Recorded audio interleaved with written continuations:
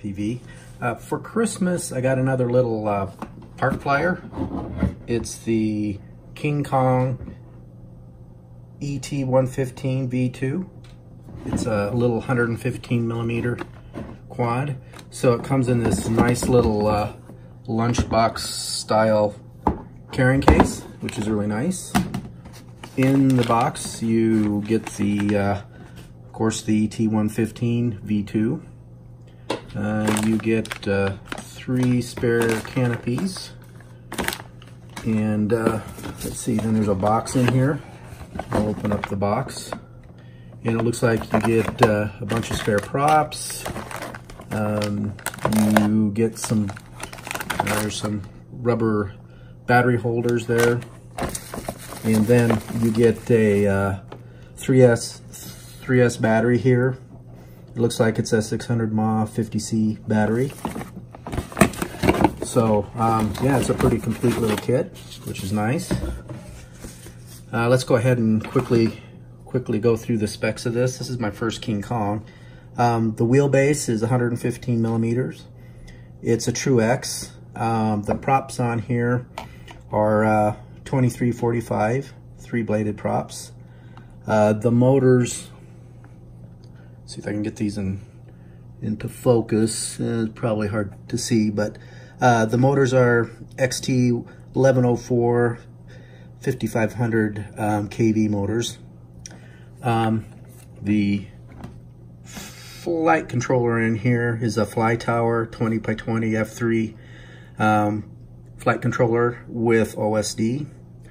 As far as the ESC, it's also a 20x20 millimeter 4-in-1 12 amp ESC.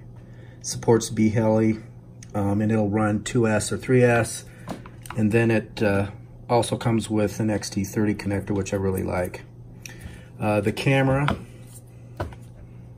that it has is a 800 TVL 150 degree field of view camera. Looks pretty nice. And then I got the bind and fly version, and it supports the FrSky D16 protocol. So I'm going to go ahead and remove all the stickers, and then I'm going to go ahead and set it up in Betaflight Configurator. So I'll quickly go through some tips, and this will improve your flying experience with the ET115. The first being, I would recommend putting some additional shrink tubing around both the VTX antenna and the receiver antenna. They're very fragile, and in a crash, you can flip upside down, and this will give it some extra protection. You're not going to be hurting the reception any by doing that, so recommend that. The next thing I would recommend is securing your XT30 battery connector to an arm with a tie wrap. You'll thank me later, because in a crash, what can happen if the battery gets ejected and you don't have that secured, you can actually pull the battery lead off the ESC board.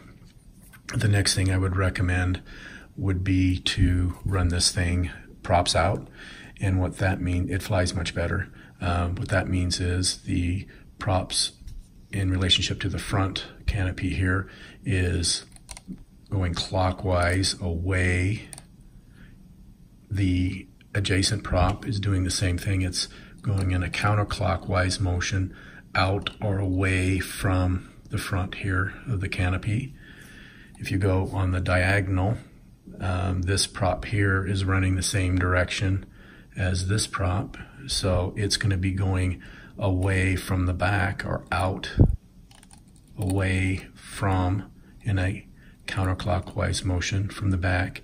And then this prop is running the same direction as this one, which is in a clockwise rotation. And if you look at it, it's going away or out from the back of the canopy here. The other recommendation, and I'll show you how to do that in B-Heli, change the direction, upgrade the firmware because it was down level, and also in Betaflight, there's a simple change that you need to do to also so you can run this with props out. and then we'll also upgrade the firmware version. It came pretty down level. I think it was like 3.1 something, and it'll fly much better if you upgrade it to the most recent one. For me, it's this time is 3.5.4, so go ahead and do that. And the last tip is, and I'll show you what I did. For some reason, these 4 bolts here, or screws, were there's some lock nuts on the top here. They did tighten them down enough, or maybe they did that on purpose, but the whole flight controller stack was moving too much. This is soft mounted, so I corrected that, and I'll show you how to do that as well. So one of the things that helped the flight characteristics of the ET115 was you need to tighten up, see these lock nuts right here? Mine was just totally loose. You know, I thought at first, well, maybe that's by design, but I was getting some throttle oscillations that I was trying to tune out with PID tuning, but didn't seem to help. And I noticed that these 4 screws here and the whole flight controller stack was just really loose. And so what I did was just cinch it up enough to where it's just slightly tight, but not enough. This thing is soft mounted. If you look here, you can see the little rubber grommets, but not enough to where it's squishing the grommets, but enough to keep the flight controller from just moving around. I mean, it was just really loose. And so the minute I tighten these down just a little bit, again, these are lock nuts, so you don't have to worry about them coming loose. But anyways, that significantly helped. So I ended up splitting the video into 2 parts. The first part being the review and tips to getting the most out of the LDARC ET115 V2, and also some flight footage so you can see how well it flies. The second part is really general setup and configuration in beta flight in BL Heli, because I did end up reversing the props, so they're props out. Not everybody's interested in that, so I felt that I should probably split that out into a separate video. So here are my final thoughts on the LDARC ET115 V2. So let's go over the pros first. I think the construction is very durable. It flies. I think the build quality is excellent on this. I did, crash this thing. It's not my goal to go out and test, the quads by crashing them into things. I pay for these things out of my own pocket. So, when I crash, it's because I made a mistake. And I can honestly say that this thing held up quite well. I was doing some pretty fast runs and, side swipes and branches and stuff. And it was very durable. Didn't crack the frames, even though it was, colder, it was around 35 degrees Fahrenheit. I think the build quality on this quad is great. I think they did a good job with quality control. I think the design is quite unique. I don't think there's anything quite like a King Kong. This is my first King Kong quad, but it's just a little different than your normal quad. It's they seem to do things their own way. For example, the VTX being on the bottom, which is different. I'm assuming that it has the reason why they did that is for better cooling. But so it's definitely a unique design. It is a very stable flyer. I mean, even in angle mode, it likes to fly like a Frisbee. Now, that doesn't mean that it won't bank and turn well, but it does tend to fly a little more like a, Whoop class, even though it's way heavier. But what I found is, even in acro mode, it flew very stable. So I think it's going to be good for beginners to learn how to fly in acro, because even in, like I was saying, even in acro, it is very stable.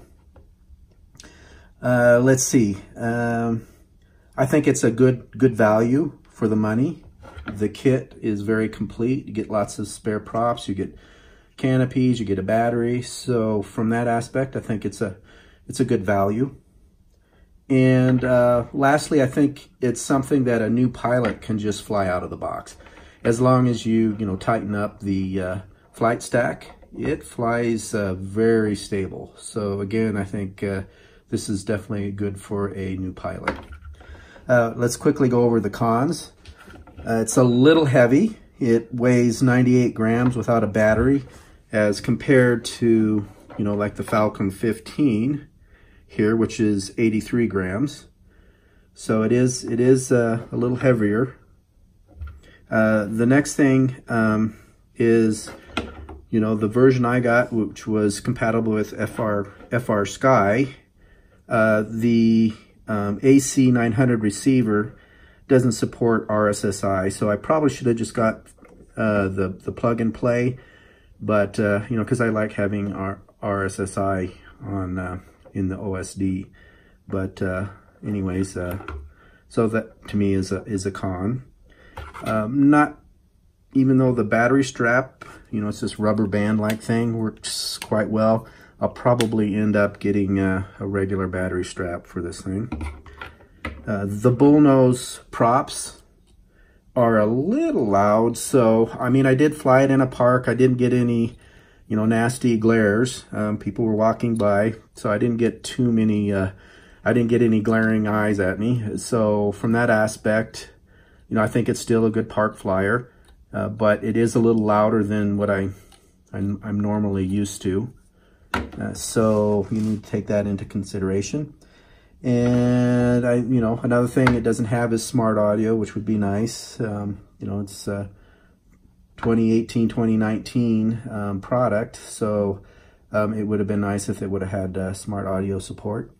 And then there's my normal nag. It's an F3 flight controller versus an F4. It's not a deal breaker, but hopefully they'll eventually upgrade this to an F4. So overall, I give it definite thumbs up for a new pilot. The only thing I have that I can compare it to that I own is the ET115. I think for a new pilot, I would recommend this because it's over the Falcon 15, because it is more of a complete kit, and you don't have to do any soldering. This you had to, because it was a plug and play, you have to plug in the and solder the your FR Sky, in my case, receiver. So if you're a new pilot, you might not want to do that. However, if you're more of a novice pilot and you want something that flies a little more like a 3-inch, that's a little faster, I would go with the Falcon 15.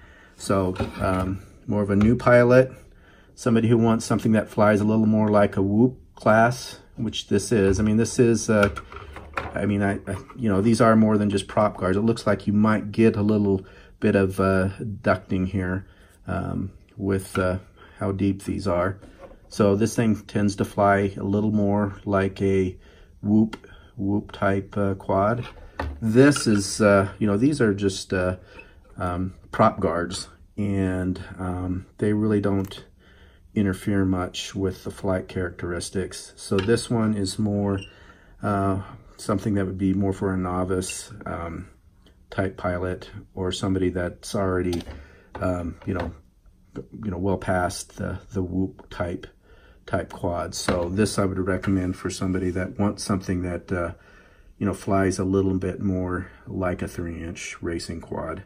So with that, again, I definitely give this a thumbs up, and I really enjoy flying it, and I definitely going to be flying it in the park. Thanks for watching.